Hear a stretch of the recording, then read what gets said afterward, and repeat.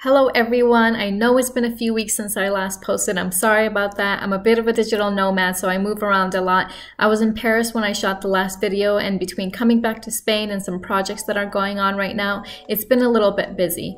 I've had some requests to create a VStitcher to Blender workflow video. This will be a 2 or 3 part video because the process is a little long and I want to make it as clear as possible for you guys.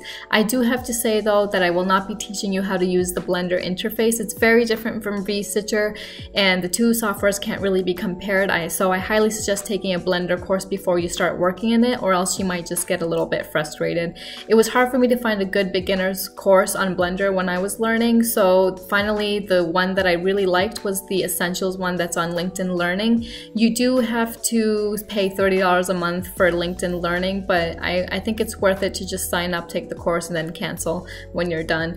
I'll link the course below if you're interested in that. Once you know the basics of Blender and what the different windows are and the different functions do, you can basically follow along any YouTube tutorial that you find. Blender has been around for so long and there are so many expert users in it that the resources online are really limitless, and what you can do with Blender is really limitless. Like, you can create anything. You can create an entire world, basically. I was an artist before I was a fashion designer, so I love to be able to design something in VStitcher using my technical background and then transfer it to Blender to create an artistically beautiful scene to render it. And with all of that being said, let's jump into part 1. So I have a garment created for this tutorial. It's this pink dress and I applied a Cottonworks fabric to it. Later on when I zoom in, you'll see the really nice texture, and I also put my avatar into a bit of a dramatic pose for the scene that I'm going to create. And we're going to export her as an OBJ file, so we're going to go to File, Export. You want to find a location to save the file, name it, and from the drop down select OBJ.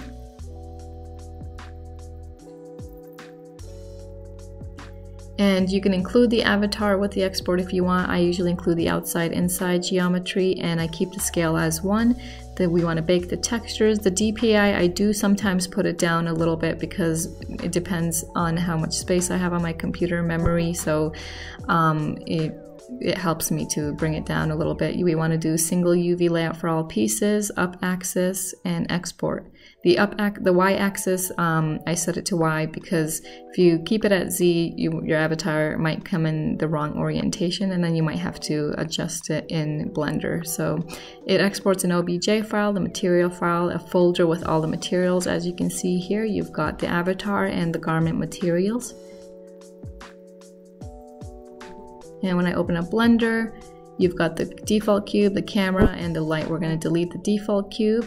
We're going to say File, Import for the OBJ file. And when you initially bring it in, the scale is very large, so we have to scale her down. So select her and then scale her down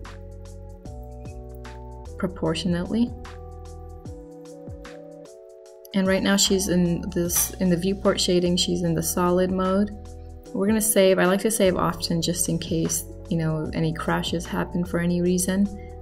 So now that you've got her scale, just make sure you save the blend file. We've got her in the solid mode, so you've also got the preview textures, but I'm gonna work in the rendered textures. And you can see that nice texture of the fabric. So we do need to fix her eyelashes and her hair. So I'm gonna open a split screen up, put it into the shader editor so I can see all of the nodes for my materials. And we're going to go to the eyelash material, connect the alpha node to the alpha, and then we're going to change the blend mode if you scroll down to alpha blend. Now her eyelashes look good. We're going to do the same thing for the hair.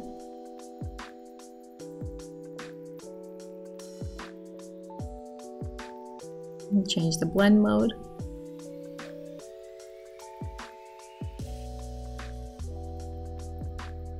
For the skin, we'll connect the alpha nodes, but you don't want to change the blend mode, and you'll see why. Because you want to keep it opaque, or else you're going to see through her skin. We don't want that. Then you have the inside texture materials and the outside materials.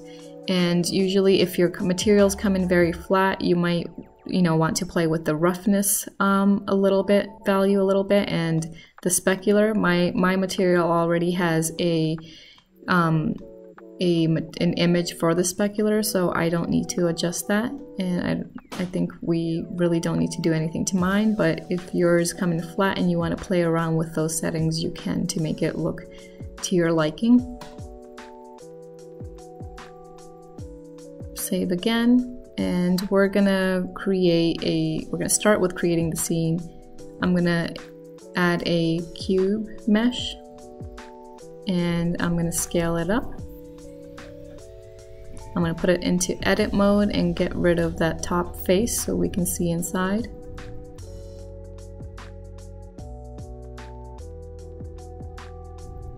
And move it up to where I want it. And since she's kind of in this dramatic floating pose, we're going to move her up like she is floating.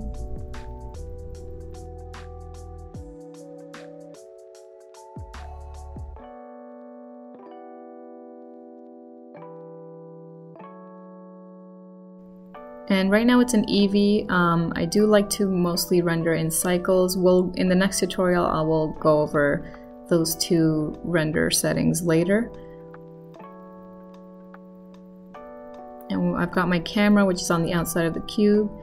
So I would want to move it inside and then put it in the camera view. So, because this is where the rendered image is gonna show. And I'm just moving it to where I want it to, rotating it the way I want.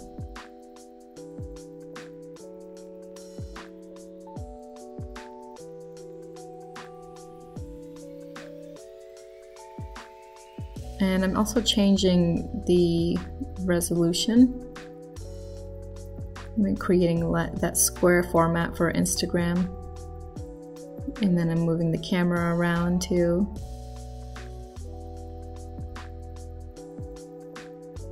I'm just playing with really finding a cool layout for this image. So this, you take your time to get something that you like. You don't need to rush.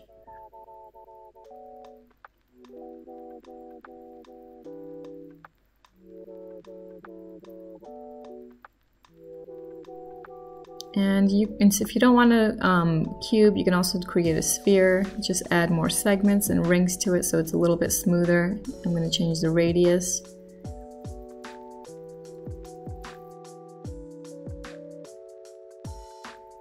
And I'm putting it in my Y view so I can see it straight from the side. Put it back into edit mode, select all the vertices on the top half and delete them. I'm sure there's an easier way to do this, but I'm by no means a Blender expert, but we're hoping to get there someday.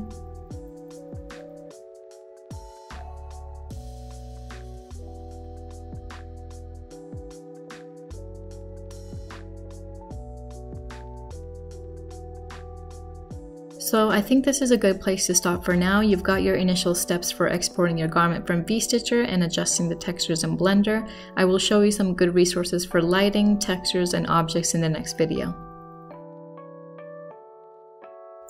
That was the end of part 1. I hope that you were able to pick up some tips from this video and are excited for the next steps. Let me know in the comments if you have any questions or what you are hoping to see in the next parts. Subscribe to get notified on new uploads or simply to support my work. Thank you and see you next time.